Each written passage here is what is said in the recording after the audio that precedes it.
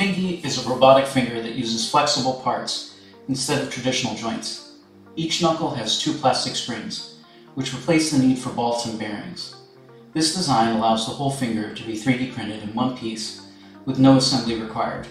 This is crucial for me because I want there to be an option for printing a whole hand that I can immediately use. Soon we will have robots that can pick our noses for us.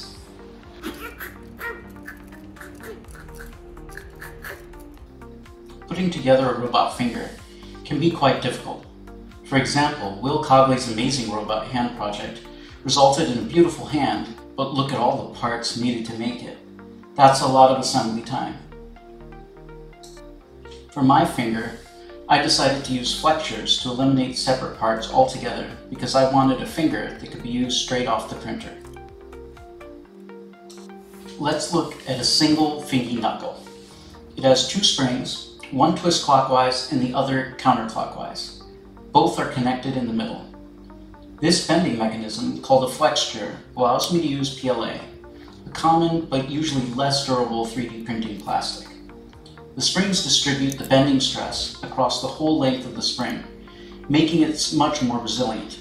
This means the knuckle can be bent thousands of times without breaking. To add these flexures into a Fingie design, I began by studying a biomechanical diagram of the human finger. By sketching it out, I got an idea of how to connect the joints and tendons into a single part. I would need 3 spiral flexure joints for each knuckle and 3 separate tendons. After that, I designed the hand in CAD and printed a 3D model on my printer.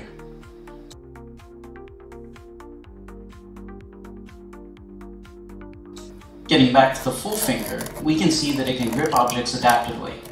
When one part of the finger encounters resistance, the rest of the finger continues to clench. Fingie is also back-drivable, meaning it responds compliantly when force is applied instead of stiffly resisting and potentially breaking.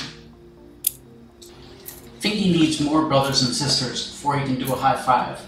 Right now, it's just a lame high one. While designing Fingie, I discovered another project using flexures at Carnegie Mellon's CreateLab. Their hand uses S-flexures for knuckle joints and seems to use a different plastic than PLA.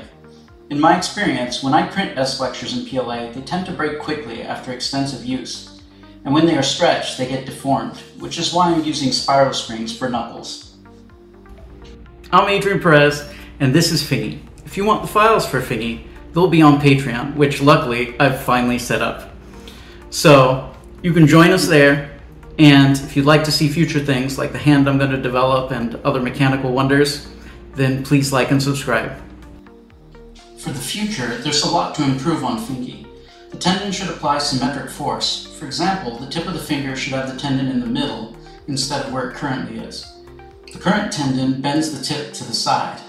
The second segment should have a symmetrical Y-shaped tendon that wraps around the middle tendon. The final part should have a tendon that wraps around the other two. Fixing these tendons will make Fingie's movement far more centered. Additionally, the tendons need connection points for the motors. But that's all for version number 2. Thank you. Say goodbye, Fingie. Goodbye. Goodbye.